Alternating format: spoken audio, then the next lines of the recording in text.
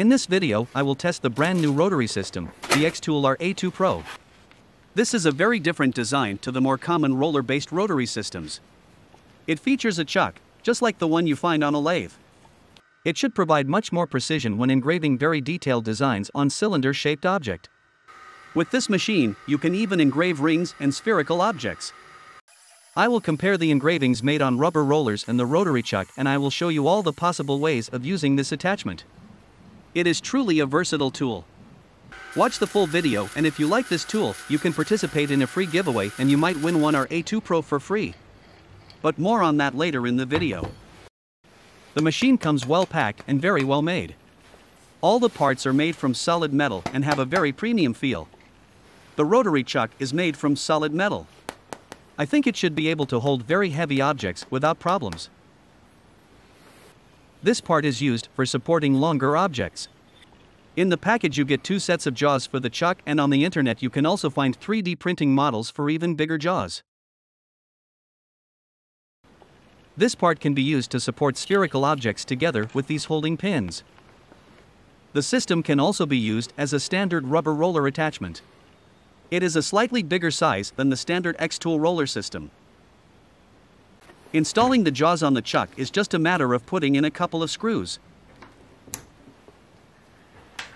For the rotary system to fit under the machine needs to be raised using the spacer feet.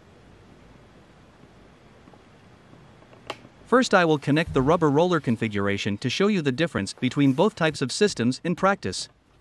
The motor connects into the dedicated third axis on the control board.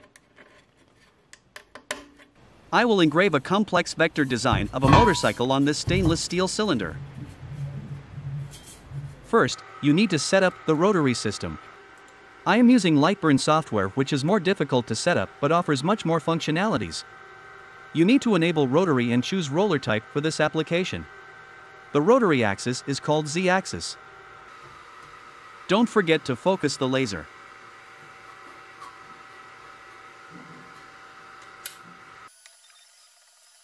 Vector engravings require a lot of small rotating movements of the object.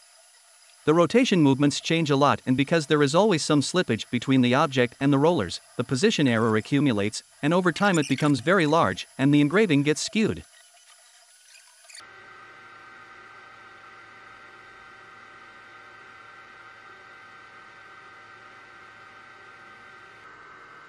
Let's try to change the engraving optimization and see how it affects the output.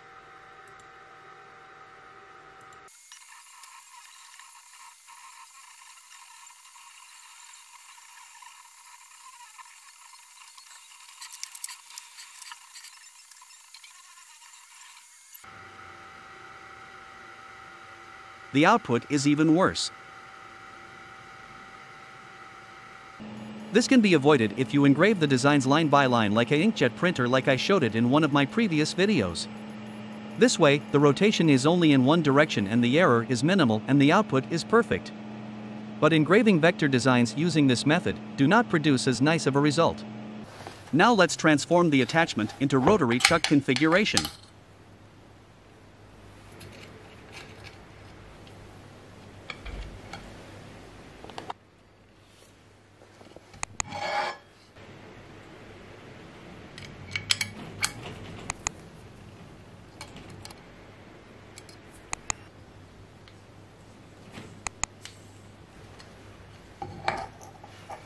If you want to buy this rotary attachment or the xTool D1 laser engraver, check the video description for a link where you will also find a discount coupon code so you can save some money.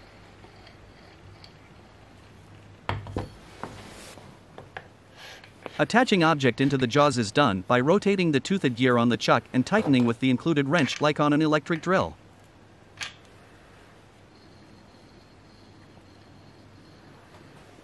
You can also mount cylinders from the inside out.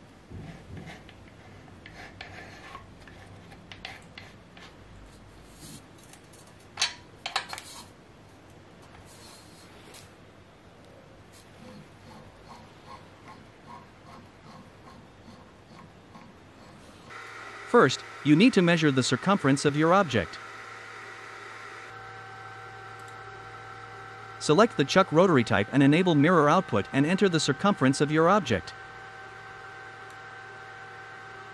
We will talk about this value when engraving the next object. All this setup is much simpler in the xTool's LaserBox software. Make sure that the object is well balanced.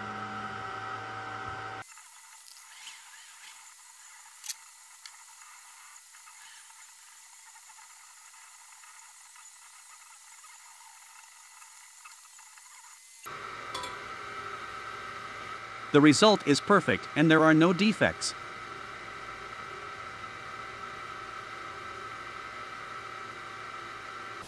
Let's try to engrave this heavy flashlight to see if the chuck can handle it.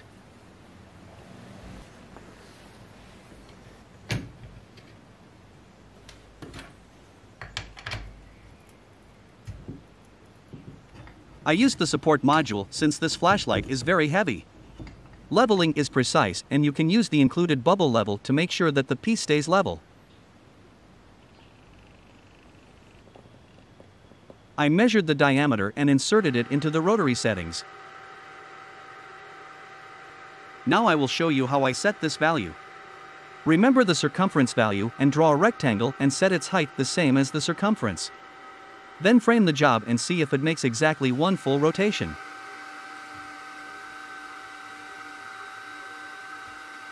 If not, adjust the millimeters per rotation value until it is perfectly aligned.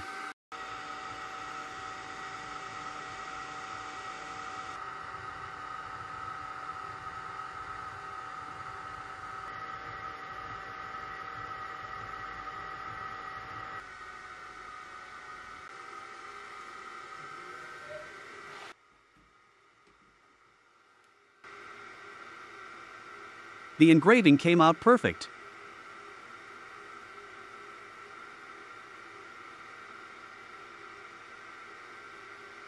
Now let's try to engrave a teacup with a handle. The handle gets in a way and hits the bottom plate. This can be solved by unscrewing the plate and rotating the gantry 180 degrees.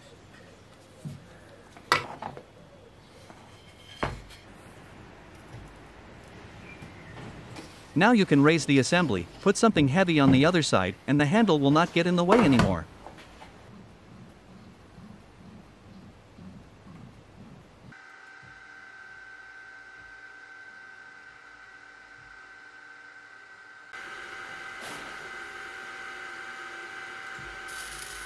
I have used too much power for this engraving as it is burning off too much material.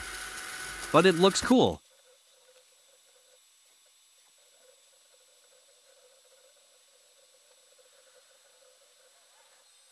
The power was too high, some details were lost, but otherwise the engraving is very good.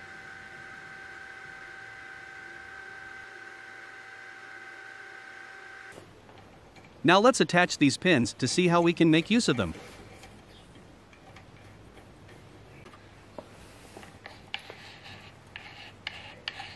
You can use them to grab small cylinders from the inside out so you can engrave the full surface without the jaws getting in the way of the laser head. You can also mount and engrave a small wedding ring.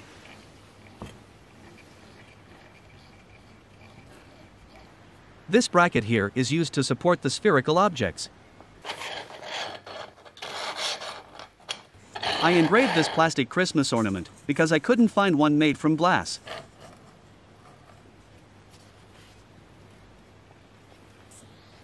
If you want to buy this rotary attachment or the xTool D1 laser engraver, check the video description for a link where you will also find a discount coupon code so you can save some money.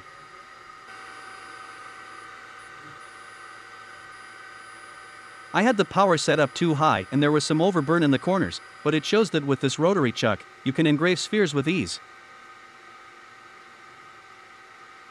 And now let's talk about the giveaway. The xTool is giving away one free RA2 Pro to one lucky viewer of this video.